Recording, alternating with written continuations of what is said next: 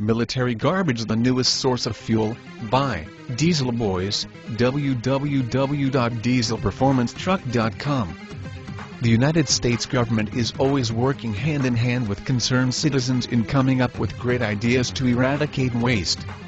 There are many waste-related problems such as landfills and the pollution they cause on groundwater.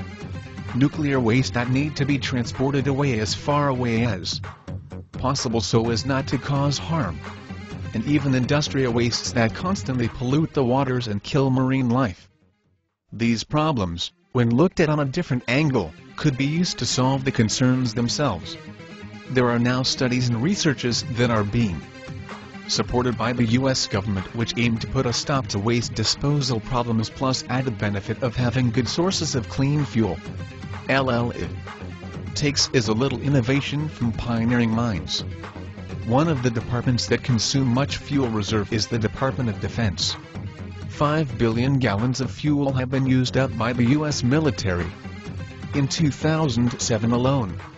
Of course, to be able to use these barrels upon barrels of fuels, they have to be transported even to hot spots like Iraq or Afghanistan. And fuel is something that terrorists badly need. With this issue on hand, the Department of Defense decided to do something about it, and the result was such a breakthrough.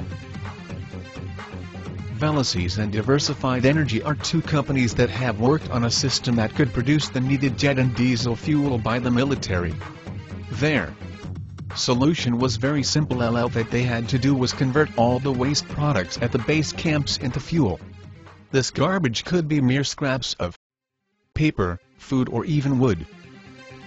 The process begins with the collection of the needed waste products and then placing them in gasifiers produced by Diversified Energy.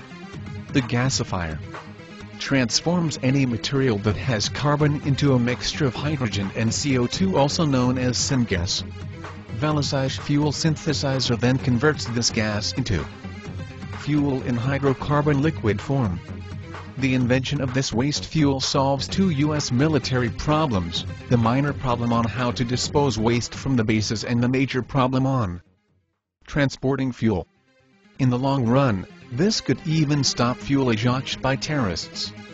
The synthesizer and the gasifier are small enough, and so far, the two companies have shown promising demonstrations that these two equipments would be able to deliver what they are promising. Although this is hardly off of the planning room, military garbage conversion could spell fuel independence for the department in the years to come. Looking at this innovation initiated by solving military problems, the country, in general, could actually benefit from it. The source of fuel comes cheap. In fact, it is far from being costly as it comes from waste materials, and the end product is highly useful. If all types of wastes that are being produced by tons each year are to be converted into sources of energy, America would be able to compete in the production of fuels. And when this happens, it could be economically healthy for the country, too.